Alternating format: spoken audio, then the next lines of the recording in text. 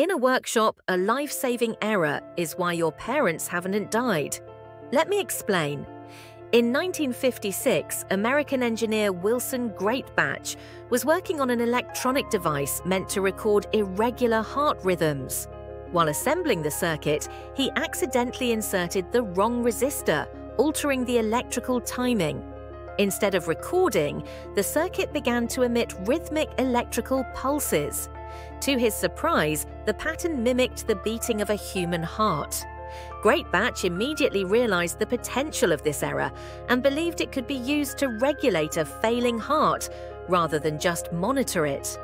Over the next 2 years, Greatbatch refined the design, shrinking the components and encasing them in a biocompatible material.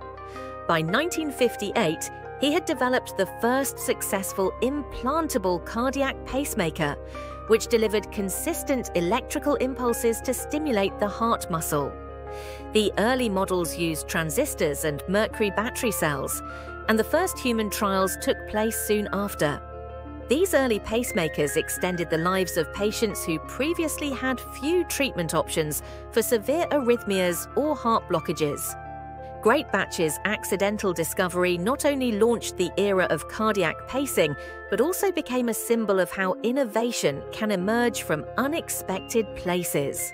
Today's pacemakers are far more advanced, with programmable features and long-lasting batteries, but the core concept remains the same.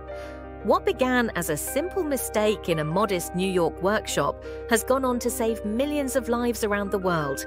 Do you have an iPhone? I am looking for people to help me create content for my brands and clients to make money. And did you turn on the notifications to get even better videos straight to your inbox for free?